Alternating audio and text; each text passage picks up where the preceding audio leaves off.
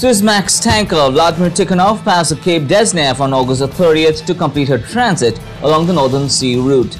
The high-latitude route from Europe to Asia through the Arctic in a record time of less than 7.5 days. Owned by Russian shipping giant Sovcomflot, Vladimir Tikhonov is carrying a commercial cargo of over 120,000 tons of gas condensate. The voyage marks the first time over a ship of this size, over 160,000 tons of deadweight, has transported a full consignment of the cargo using the Northern Sea route. The vessel was escorted by two of the world's most powerful nuclear icebreakers, 50 lead Probity and Yamal.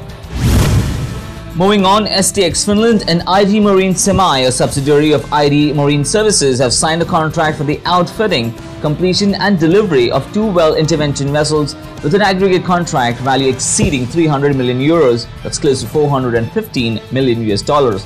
The 31,000 deadweight vessels will have a length of 122 meters, a width of 45 meters, designed to operate in rough open sea conditions on Brazilian continental shelf. The vessels will have innovative hull forms securing high sea keeping characteristics together with DP3 dynamic positioning and thrust arrangements. That's all from the world of maritime. See you soon.